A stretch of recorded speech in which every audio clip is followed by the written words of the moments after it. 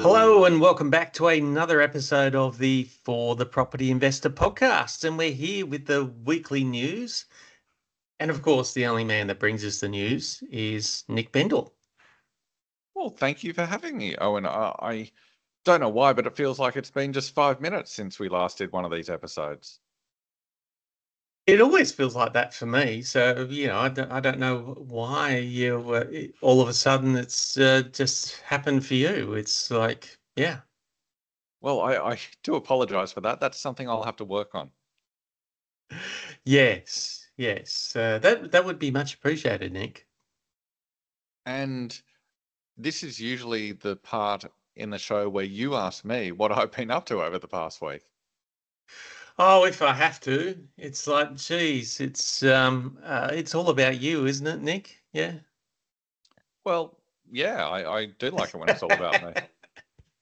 All right, what did you get up to in the past week, Nick? I thought you'd never ask. Well, I own a business called Hunter and Scribe, it's a copywriting agency that writes content for finance and property professionals. We work with dozens of mortgage brokers throughout Australia. And last week, I flew from my hometown of Sydney to Melbourne for the SFG conference. It was a really, really good conference, some fantastic speakers, and got to catch up with a lot of brokers who I already know and also make some new broker friends. Fantastic. Glad to hear. I love mortgage brokers, obviously, because I was one in a past life, but yeah, it's going well. Busy week for us as well in property management across the country. Being mid-November, where lots of people are trying to move before Christmas and get settled in, and those all important school catchment zones where people will need to get in the right area to be able to get their children in the right place. So that's all happening in the month of November. Got a question for you. So you talked Yeah. about people looking to get stuff done before Christmas. I'm wondering, what is generally the busiest month for a property management business, and what's generally the quietest month? For leasing is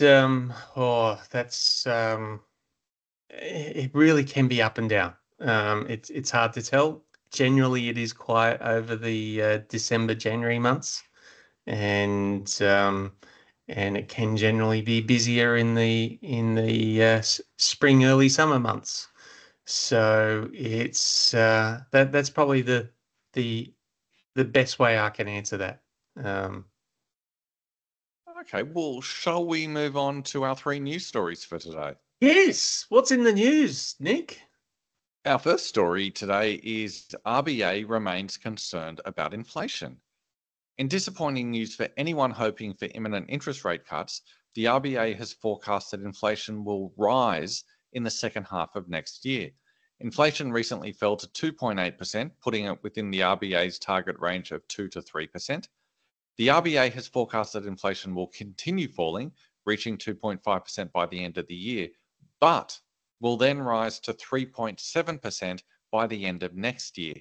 The RBA says inflation has been falling primarily due to the federal government's cost of living support measures, which were introduced on the 1st of July 2024.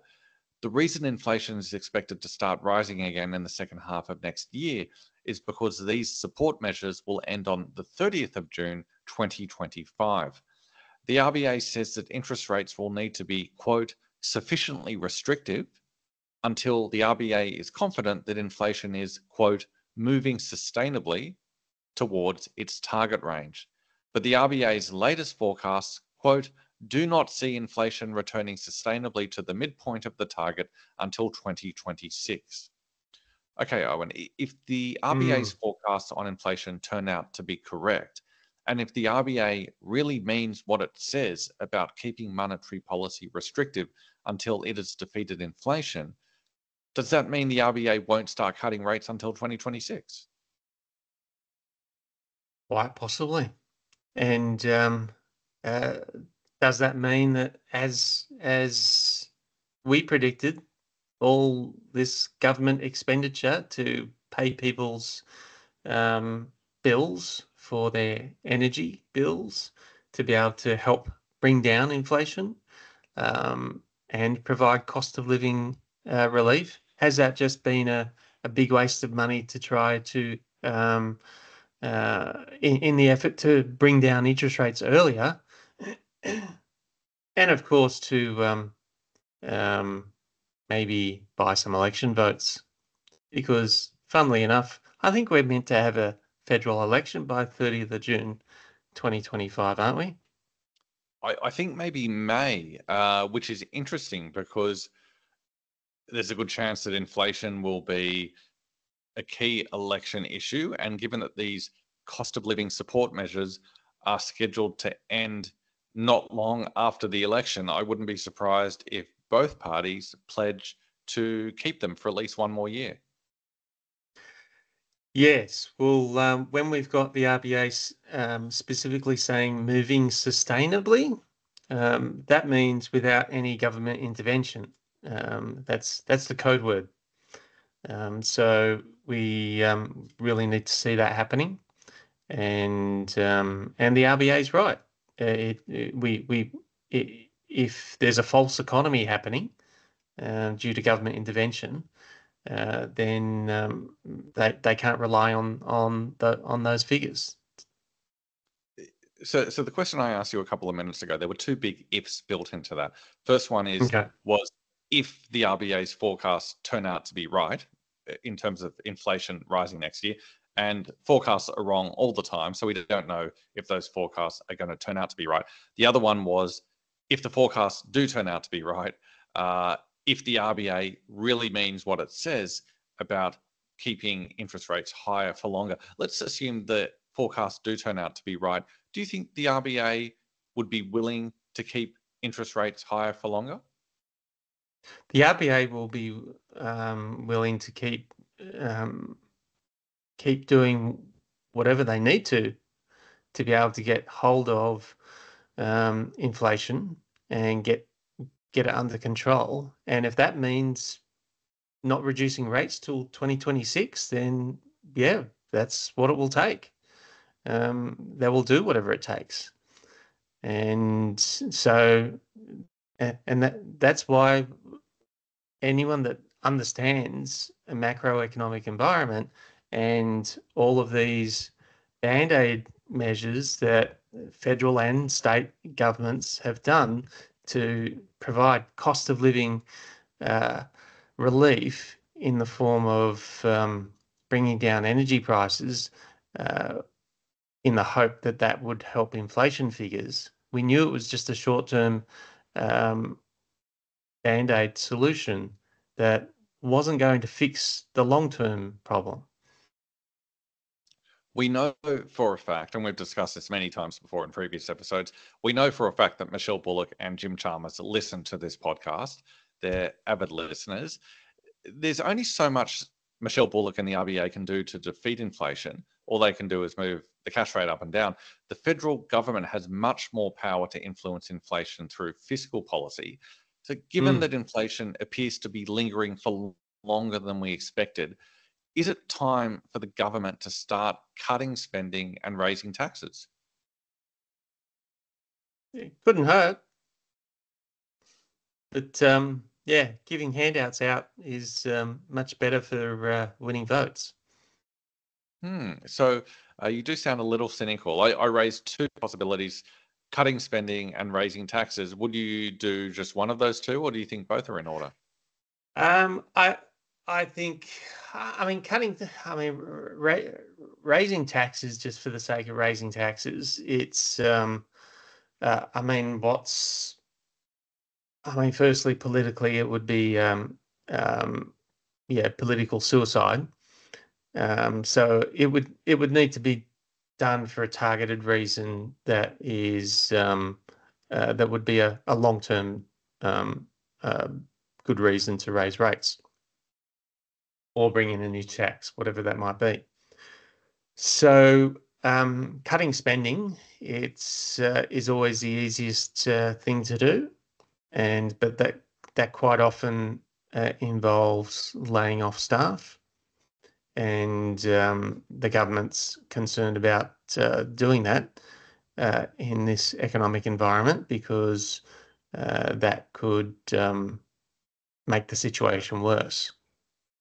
So it's so again politically, it could be suicide for them to do that, but um, certainly, and most the only other area is infrastructure spending, which there has been a lot of, but most of those decisions were made a long time ago. So yes, maybe the delaying of any next stages or whatever it might be to be able to help soften that spending in the economy could help. So yes, that would be the area that I would look at for trying to decrease spending.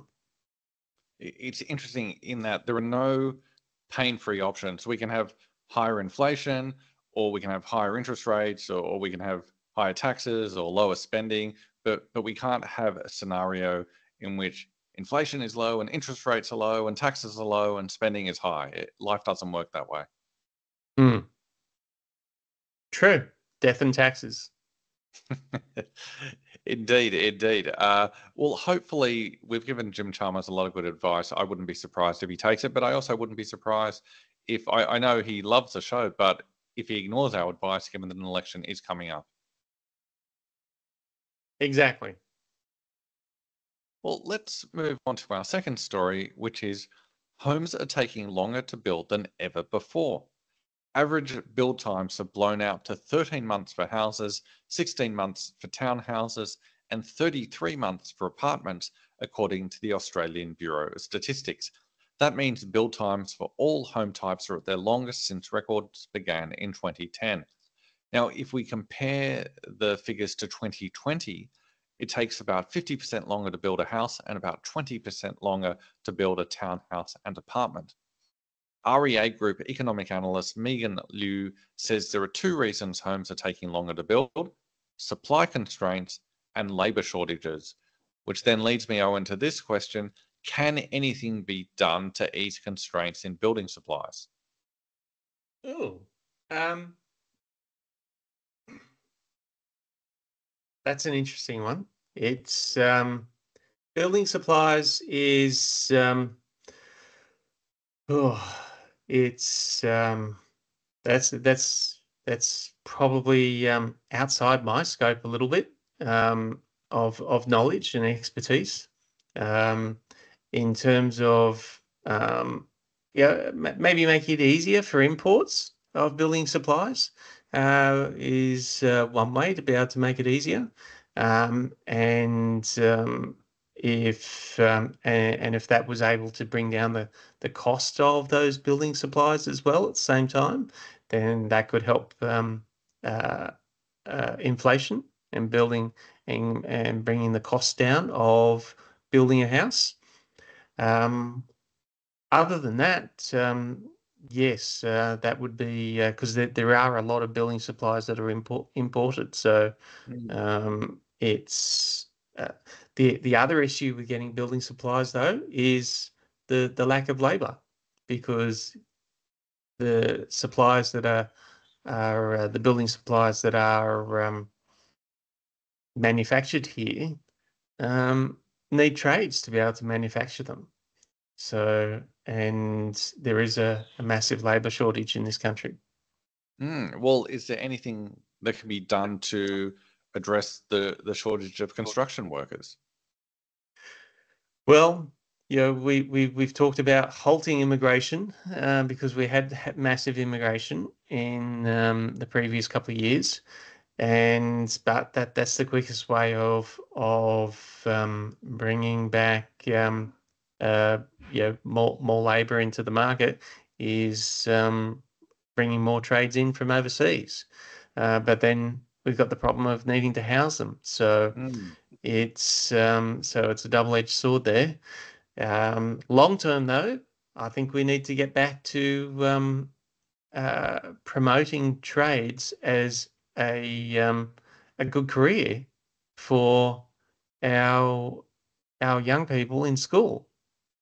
Yeah, let's bring back instead of forcing all of our kids to go through to do the final 2 years of high school so that they can get good grades to go to university, let's start encouraging them to do a trade, start a trade while at school, and start studying for it. If they could use those last 2 years to study a trade, and then they're halfway to getting their trade when they go out into the workforce. So I think we need to start encouraging that a lot more with our young people. That's a very interesting point you make, because while I'm a big believer in the benefits of university, having been to uni myself, I also think it can be overrated.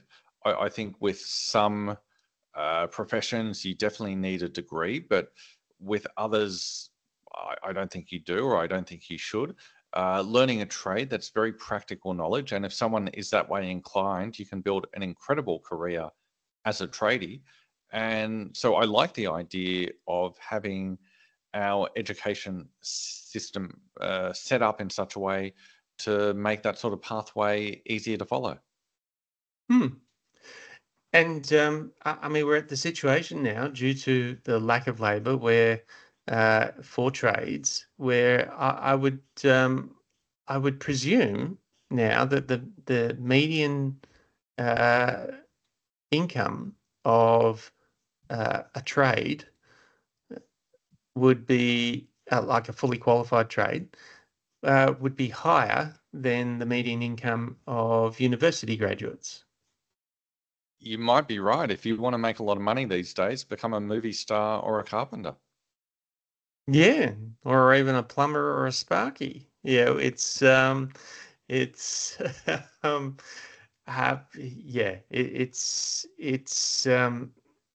and that's all due to there being a shortage of these trades.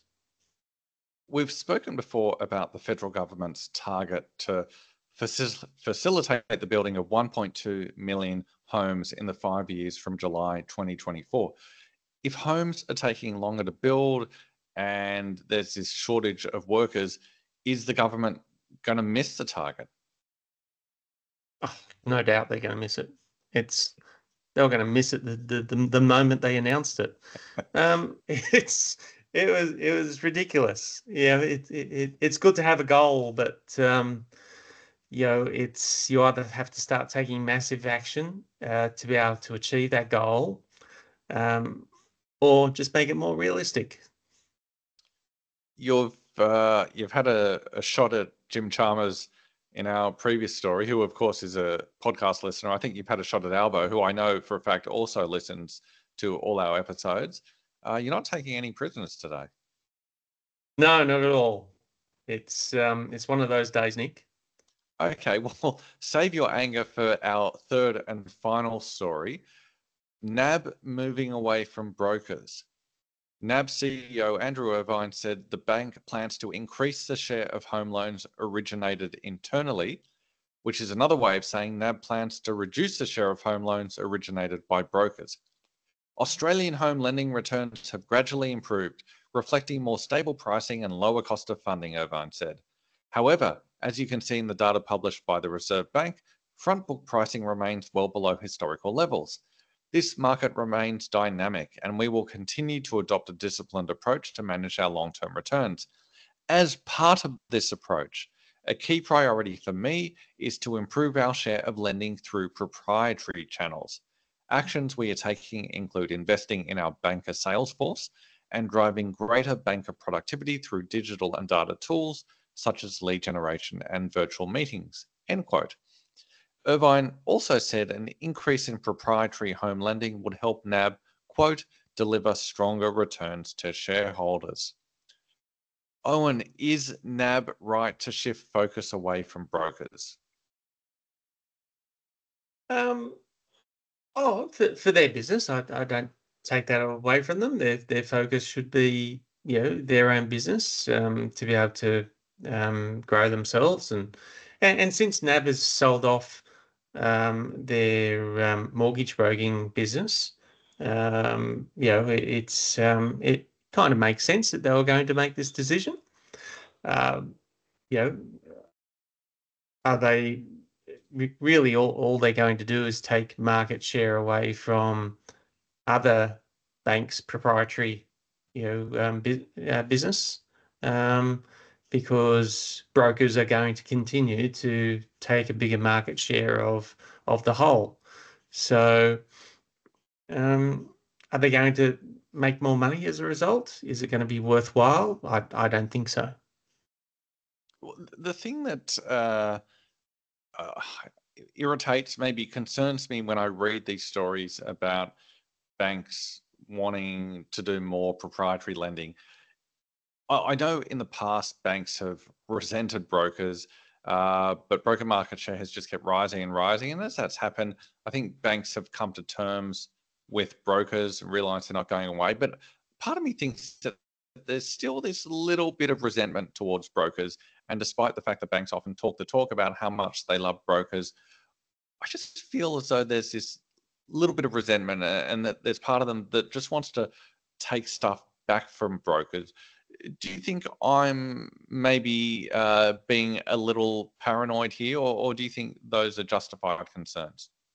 No, fully justified. Yeah, it's especially the major banks. They despise the fact that they are not in control of the marketplace anymore, when it comes to home lending. And if they're not in charge of that market share and that marketplace, then that means that they can't sell all their ancillary products. So, but these banks, they're still making billions of dollars a year in profit. So, but they're still concerned about losing control of the marketplace. So, yeah. Well, what's interesting is the big four banks are responsible for about 75% of home loans in Australia. But if you have a look at where brokers send their loans, brokers are sending fewer than 50% of their loans to the big four banks. So brokers definitely help stimulate competition in the marketplace, which is why they're so great for consumers and for the economy, but not so great for the big four banks. Absolutely. It's if it wasn't for brokers, then we'd probably be stuck with only 4 banks in this country by now. And it's because they would have gobbled up the rest of the smaller competition. So it's not surprising that they're upset and they're trying to take back their advantage. So we need to cull that and keep chipping away at their market share as much as possible. I don't know if the NAB executive team listened to our podcast, but if they are listening, I'm not impressed. Yeah, neither am I. Well, thank you, Owen. On that note, let's wrap things up. Thank you for another great week. Wow, another week gone already. It's flying by. So thank you, Nick, for bringing the news once again, and looking forward to having another chat soon.